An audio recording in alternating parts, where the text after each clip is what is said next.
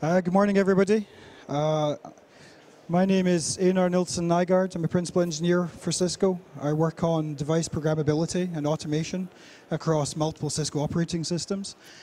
I'm here to talk to you today about, well, it was going to be Cisco's NextGen device level APIs, but things have kind of changed over the last year since I last gave this presentation. Now it's pretty much, this is what we have today. So what I'm going to talk to you about is what we have today, why we need it, and give you guys a few pointers to what you can do with it, where you can find out more details. So we're going to talk about why network programmability or why network automation really matters today. Talk about why we need data models to help us solve some of those problems. Talk about what the industry is doing, what Cisco in particular is doing in this area. And then, as I said, give you guys some pointers to online communities, tooling you can use within your own organization to get to grips with data models. So today, if you look at any of the vendors like Cisco, Juniper, Brocade, we've got about 20, 30 years of development behind us. We've got a lot of data in our platforms, a lot of different manageability interfaces, a lot of different interfaces that are really put in place to deal with human-to-machine interactions, because everybody knows, you do the CLI, you get full functionality from Cisco platforms, from other vendors.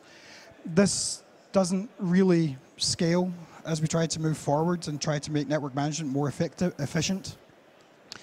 Today, the cost of the hardware you buy from a vendor like Cisco is really outweighed by the long-term cost of operating it.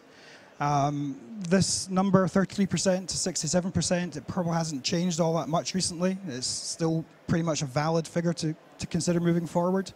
Perhaps more importantly, the amount of time it takes you to configure your network compared to configuring, say, a server in your network, there's a huge imbalance there still. There's been improvements over the last few years, but we're still in a very bad place when it comes to how long it takes you to get your network up and running and configured for operations. When we look at the plethora of software we have coming out these days, these guys, probably some of you are using some of these tools in your organizations, I would guess.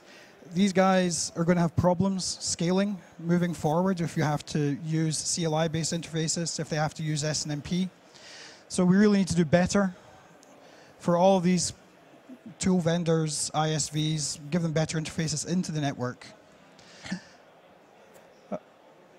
About 14 years ago now, the industry came together and started defining the requirements of what they thought of as next-gen config management.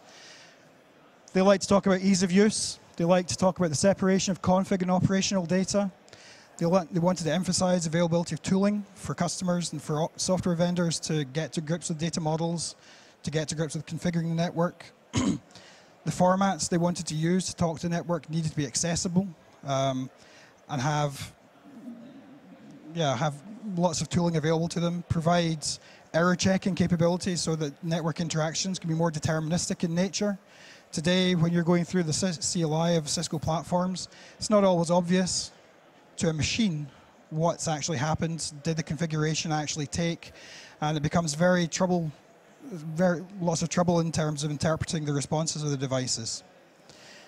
The final point, human and machine friendly. This was important back when we were doing the next-gen config requirements, but more and more it's becoming obvious that really what's most important is having machine-friendly interfaces. Because today, the situation we're in, it's not all that good. So today, we have various interfaces into network. We've got SNMP, we've got syslog, we've got CLI, as well as some of the data model stuff that's coming along, but the data model stuff is far outweighed by all of these interfaces. What do these guys force you to do? They force you to introduce software, to do SNMP polling, to collect your data, to field syslog messages over UDP, a bunch of scripts in order to screen scrape from various different platforms, different vendors, including Cisco. And there's a bunch of problems with these things. So the SNMP interfaces tend to be incomplete in terms of configuration management. They're really only useful for monitoring your network, not really useful for configuring your network in general. SNMP also presents scale problems when you have large-scale networks or if you're moving towards IoT-scale networks. These guys, they're doing a pool of data. They can't scale to cater for the networks as they move forward. Syslogs, again, they're incomplete. They're also unstructured data. This is really not good in terms of the amount of time and investment you have to put into understanding the data coming from the network as an ISV or as a customer. When we look at scripts, scripts are, again, they're unstructured. You have to parse data that was really intended for humans to read. Humans are good at pattern matching. Machines have to be taught how to pattern match, right? They don't do it automatically. And also, certainly my personal experience, CLI is subject to change, and that quite often forms a large part of the problems our customers have to deal with. So what do data models give us in contrast to that? As we move forward, when we adopt data models, the devices that we will sell, they become more self-describing. This includes the description of the constraints that you can apply to configuration going onto the box. This allows you to easily implement validation off the box and construct configurations that are valid as far as the box is concerned, something that's very troublesome if you're trying to do configuration via CLI today. Data models let us build very comprehensive tool chains, let us build up the automation capabilities of the network management systems. It becomes a lot simpler to generate API language bindings. We have examples today of people who have generated Python, Ruby, Java, or C code from Yang data models, for example. And it becomes easier to set up, I guess we call data transformation pipelines, because not everybody needs to use an API, but people do need a way to construct the path for, say, configuration data coming in through an order management system through to the device itself. The separation of models from protocols and encodings means it's easier for vendors to add new transports, new protocols, new encodings into our devices. Today, Cisco, as an example, has started with netconf and restconf in some of our devices, but we've used the same infrastructure, the same model-based infrastructure to move forward and support, for example, gRPC. When we take all this stuff together, these characteristics begin to help us across all of the high-level use cases that customers have today. We can look at configuration and provisioning, where operations become a lot more deterministic, both in terms of pushing data onto the devices and pulling the configuration back from the devices. We can look at the description of operational data to support ad hoc querying of the state of the network, to verify the condition of an interface, to verify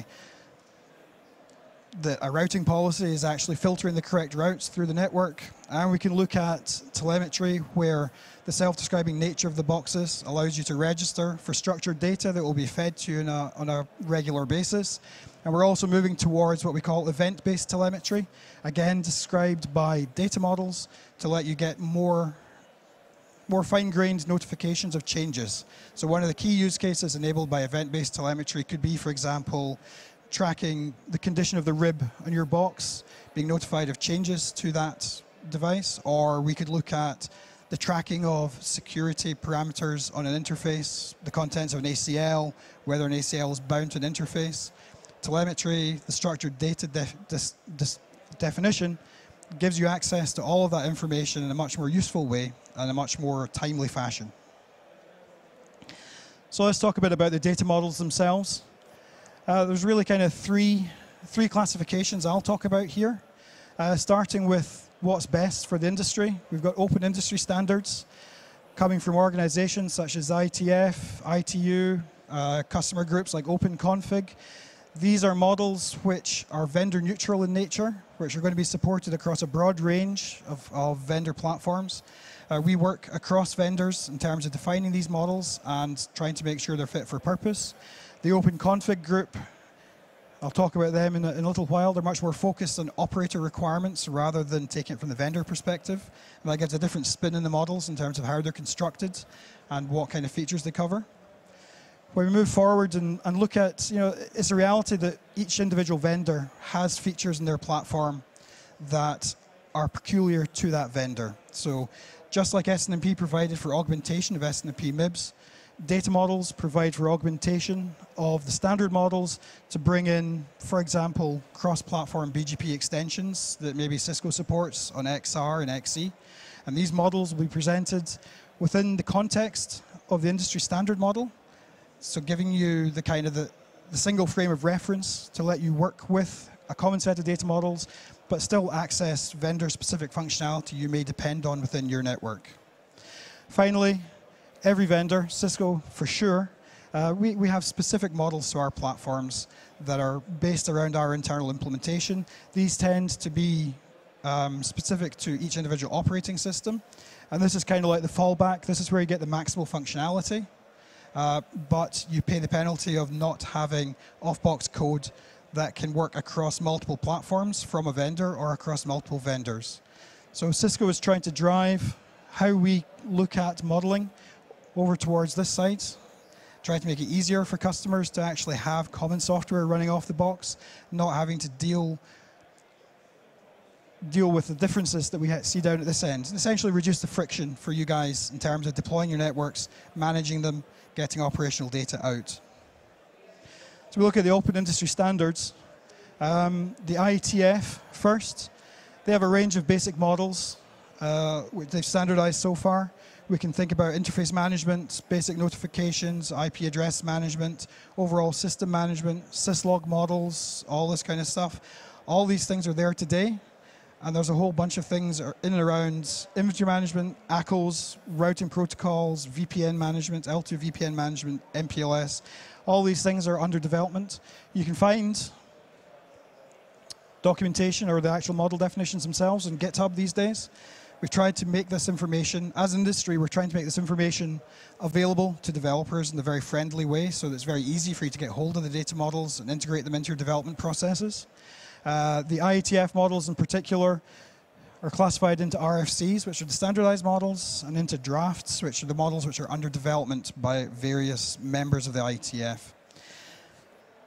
The IEEE and the Metro Ethernet Forum are also spinning up various modeling initiatives.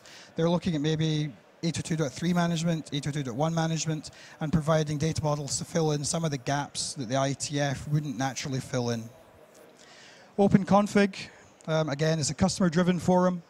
They have a range of basic models. Again, looking at interface management, all the technologies around that.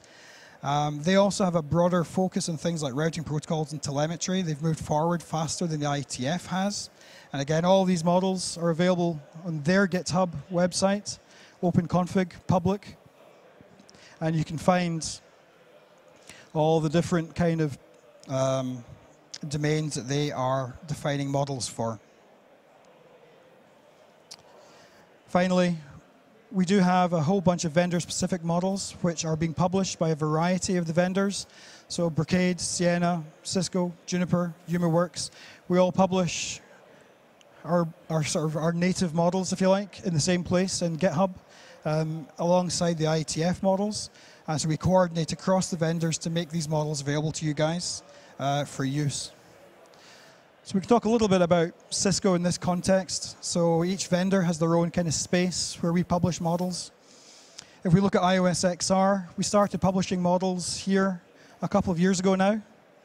And as we've progressed through various iOS XR releases, we've broadened out the coverage of our native models to give more and more access to the functionality on our platforms. This is already out of date. We just published our 6.1.3 models this morning. So we're tracking as fast as we can the evolving releases of our platforms moving forward. We can also see that we started to publish models as of iOS XE 16.3.1, publishing primarily native models with some IETF model support, and then moving through to the more recent 16.4.1 release, where we've again got more native model coverage and more open model coverage. Nexus isn't being left behind. Nexus has got its own set of native models as well, and they are following along with the overall kind of approach of producing open models as well. They have started following the OpenConfig models. So how do we do this in our platforms today? We've got a generalized software architecture for supporting both native and open data models in the platforms. Developers can use, and we advise they use the open models where they're available. But we always have the fallback of the platform native models in case you need to get full access to all the functionality. Each of our platforms now has an integrated mapping layer, which allows us to transform from the open models to the native models and make sure that when we're down here in the configuration piece of the system, of the network device, we only store one representation of the configuration. So there's no kind of, these models do not get out of sync with these models. You're managing one consistent config and operational data store. We have a bunch of communities which have been put together by the industry, by particular vendors as well. Anybody here a member of the Network to Code Slack community? No? Yeah? There's a lot of interesting dialogue there across vendors within specific open source technologies. A lot of good discussions happen. It's something that's very worthwhile following up on. We have the Open Config group. Open Config, just to expand a little bit in what they are, they're a group of industry operators or industry operators, people like Google, AT&T, Verizon, Facebook, Comcast, some European customers as well. Cisco's European customers are members of Open Config. And they take an approach to modeling where they welcome people who have to operate networks. So they pretty much keep vendors at arm's length and focus on what do the people that run the networks, what do they need from data models, what coverage do they require, how should those models be structured. So any customer who is interested in joining Open Config is very welcome to go along to the Open Config website, join those guys, and start to kind of influence the direction of the Open Config models within the industry. They have a group where they discuss things publicly, but they welcome direct engagement for sure. Cisco has a bunch of stuff we do. We call it Open Device Programmability. It's supported by the developer.cisco.com website, ODP. And within that, we also have the DNA community for people who are interested in the broader sweep of products around data models and automation, including DNA, DNA Center, all that kind of stuff. There's a lot of support there you can find in terms of sample code, reference guides, and discussion forums for assistance with various Cisco products in the area of automation and programmability. One of the initiatives we've kicked off about a year and a half ago is what we call the Yang Development Kit. The Yang Development Kit is a set of tools that we've put together to allow developers to take Yang data models and generate, for now, Python-based APIs. But we're also looking at releasing a toolkit or a version of the toolkit that delivers C++ APIs, and we've got interest from other people in extending these tools and taking it forward to cover languages such as Go. The YDK is an open source initiative. We also provide pre-packaged libraries generated by the YDK, but you can also pull down the libraries, generate your own APIs from your own data models or from other vendors' data models. We've taken a very Yang-centric approach to this. It's nothing that's tied to particular Cisco devices. It works with anybody that supports Yang native interfaces. We can also look at some of the schema tools which the industry has released mainly under open source. These tools are really there to support people who want to understand models, understand the structure, process them themselves, maybe generate diagrammatic representations of data models or do their own processing of those data models. You can pull out, as we said earlier on, Yang data models describe not just the data, but also the constraints on the data. So the tools that you can build on top of things like PyYang allow you to do your own validation, to manipulate data models in the way that fits your scenarios.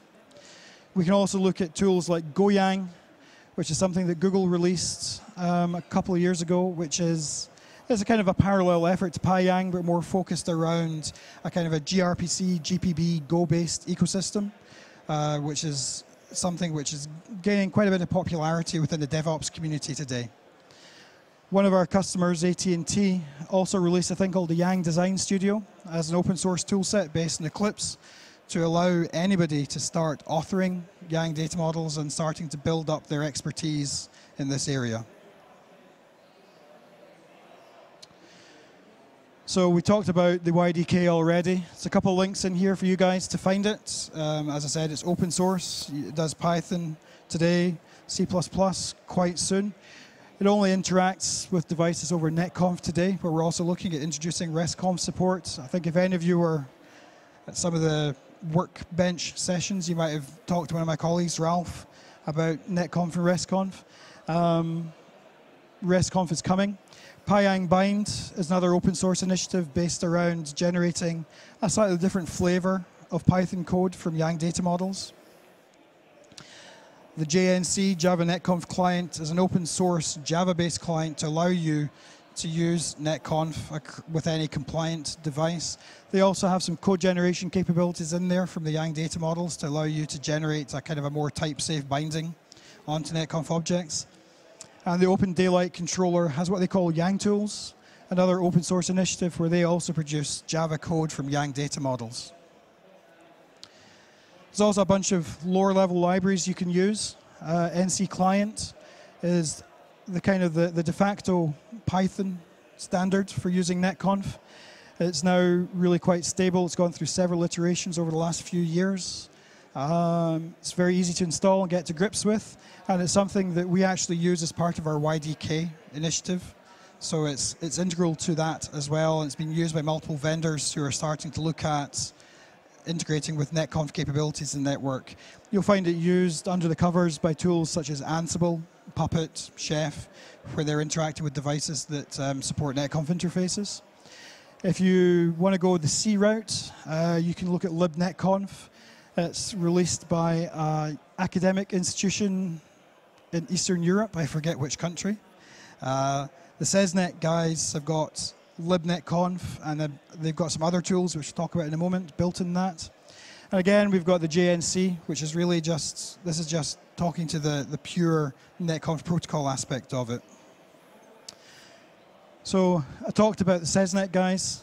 They've also released a very interesting tool. You can download this as a VM and probably also as a Docker container called Netopeer. It's like an open source NetConf-based element manager that lets you manage, certainly today, small networks of NetConf devices and leverage the capabilities they expose.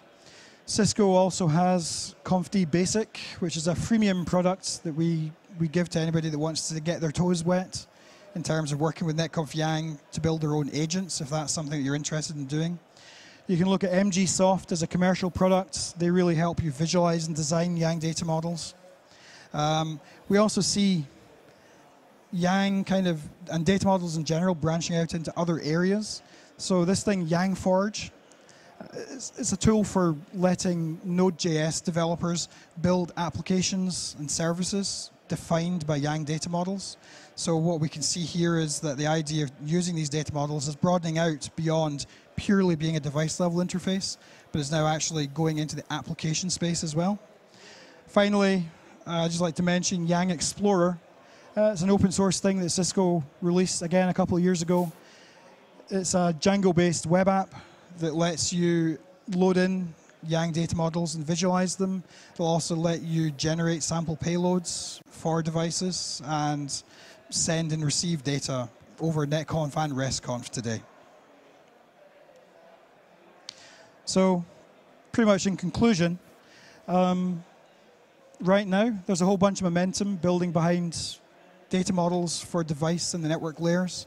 We are seeing both vendors and operators unifying behind Yang data models as the way of expressing the capabilities of the network, as the way of expressing constraints, defining the operational data.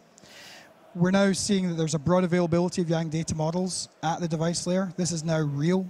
2 years ago, that wasn't the case. We had very spotty coverage, but now you can take an iOS XR device, for example, and you can have really broadly a good experience, both in terms of config management and operational state.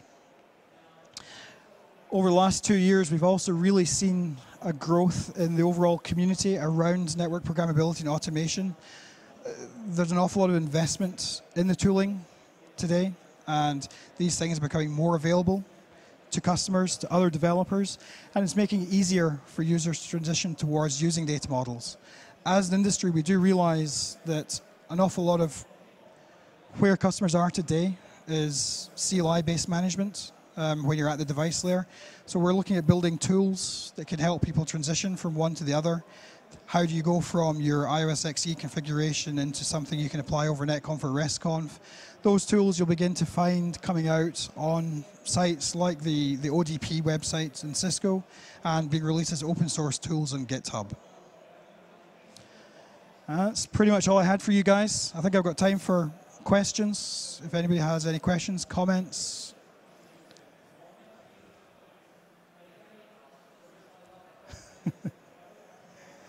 No? Okay, thank you very much. Thank you for your time.